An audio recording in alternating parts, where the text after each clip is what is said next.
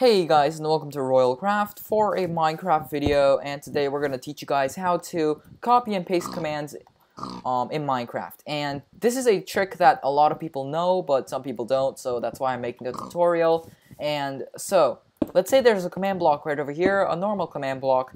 Oh yeah, before I get started, to get a normal command block, you want to do /give your username, and then do command_block, and you'll get a command block.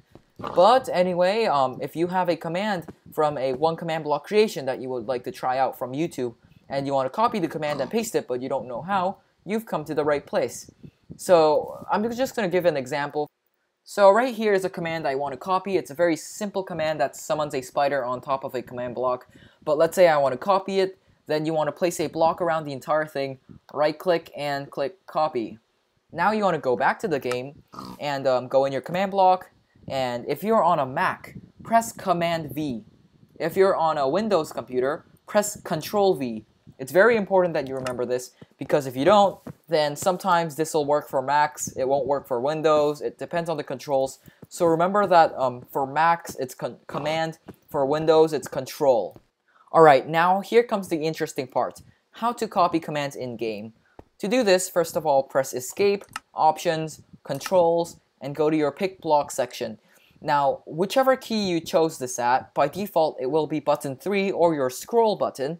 I set it as my O key, and yeah, so if you press O normally, you'll just get a command block, which is not what you really want.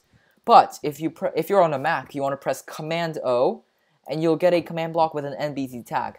If you're on a Windows, you want to press Control O.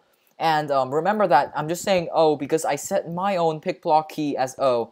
If you set your pick block key as, I don't know, the K key, then you want to do Command K or Control K depending on your platform.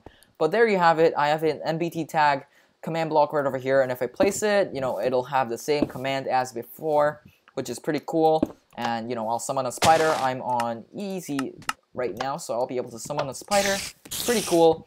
And yeah, I hope you guys did enjoy the video. It's a very cool tip that it's really useful when you're copying and pasting commands and you're doing a big project. So if you did enjoy, please leave a like and subscribe to RoyalCraft for more videos. I'll see you guys next time.